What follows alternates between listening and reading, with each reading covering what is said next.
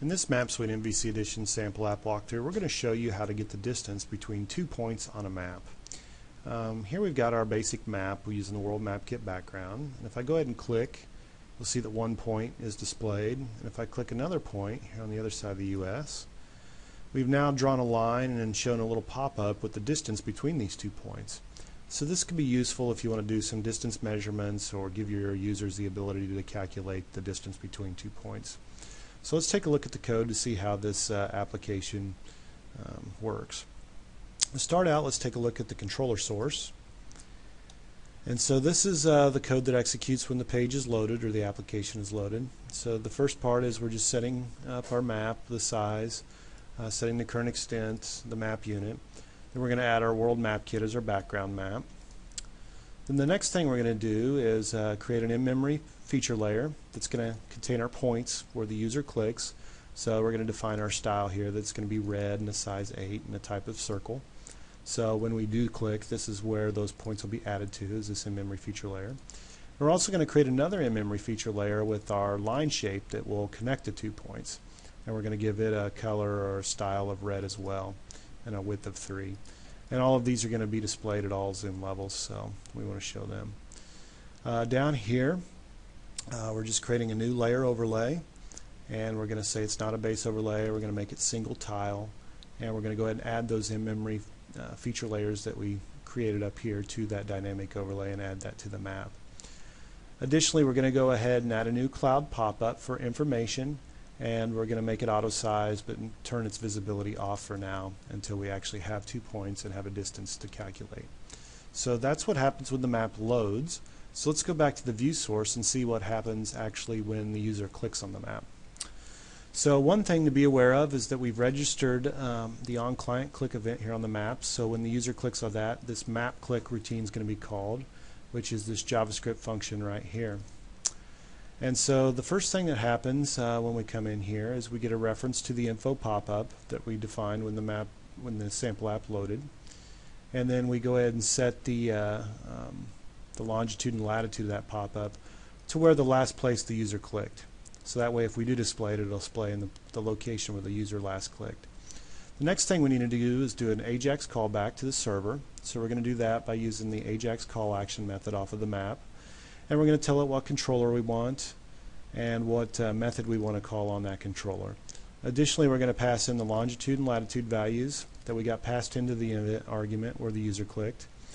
And once we're done, we're going to want to, on the server side, we're going to want to redraw that dynamic overlay so we display our points and lines. And also, if there is content HTML, we're going to want to show the new pop-up at that location where the user clicked.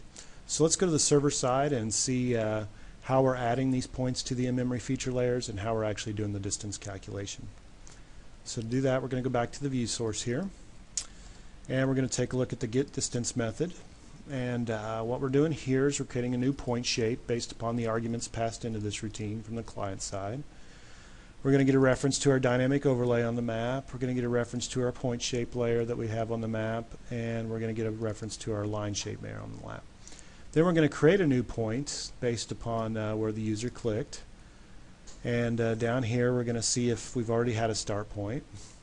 If we haven't, then we're going to clear all of our features and start over so we have a brand new set of points for it. So if you click again, your third point will reset it and make that the new start point.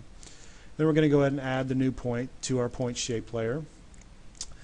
And then down here we're going to start identify our string that's going to contain our pop-up content HTML. And if it's not our start point, that's where we're going to do our distance calculation. So if it's not our start point, this is the second time the user clicked and we have another point. We're going to get our original start point back out of the session object, and then we're going to get another point, or we're actually going to create a line here by calling start point get shortest line to our new point shape. So if this is the second one that's been clicked, we have our start point of where we clicked. We're going to call a get shortest line method, passing in the new point where the user clicked, and that's going to return our line connecting the two. And that's going to be the shortest line between those 2 points. Once we have that, we're going to go ahead and create a new feature This will be a line feature based upon that line shape. And then we're going to get a distance value because on this line we can do the line.getLength method, and within that method we just need to pass it in, what our map unit is, and then also what distance we want back. So in this case we want miles, but you could also do feet, meters, kilometers, etc. And so we're doing that, and that's what's building up our distance value here, and our HTML around that so it'll display nicely in our pop-up. And then we add that line feature to our line shape layer. We set our pop-up content HTML based upon the string we created here, and then we null back out the start point in case they click again. And then finally we just return that pop-up content HTML back to the client, and what we get is the end result here, where we have our 2 points that were clicked, the shortest line, and then the distance returned to be displayed in the pop-up accordingly. So I hope this sample app gives you a good idea of how you can get do some simple distance calculations and display that on the map. If you have any questions, please feel free to contact us, or you can post your questions directly to our discussion forums at thinkgeo.com/forums. Thank you for watching.